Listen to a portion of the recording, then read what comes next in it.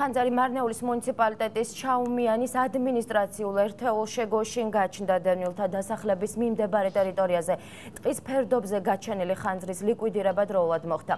ხანძრის შედეგად დაიწვა დაახლოებით 4 ჰექტარი ტყებუჩქოვანი ტერიტორია. ადგილზე მარნეულის სახანძრო სამაშველო სამსახურთან ერთად მუშაობდა თბილისის, ბოლნისისა და კოდის სახანძრო სამაშველო ბრიგადები.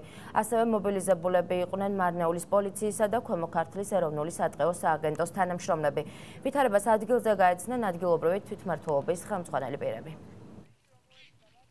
ხანძარი ლოკალიზებულია, შეიძლება ითქვას ლიკვიდირებულიც, იმიტომ რომ დარჩენილია მცირე კერები, ხანძრის კერები, სადაც მუშაობენ ახლა თანამშრომლები სახანძრო სამაშველო სამსახურისა და მიმდინარეობს ხანძრის კერების ლოკალიზება.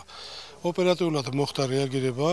დაახლოებით არის 5-6 ჰექტარი დამწვარი და ძირითადად დაბლნარი ხანძარია, მერქნიან სახეობები განადგურებული არ არის. აქედან 6 ჰექტარიდან დაახლოებით 2 ჰექტარამდე არის სახელმწიფო ტყის ფონდის ტერიტორია, დანარჩენი მუნიციპალიტეტის ტერიტორია.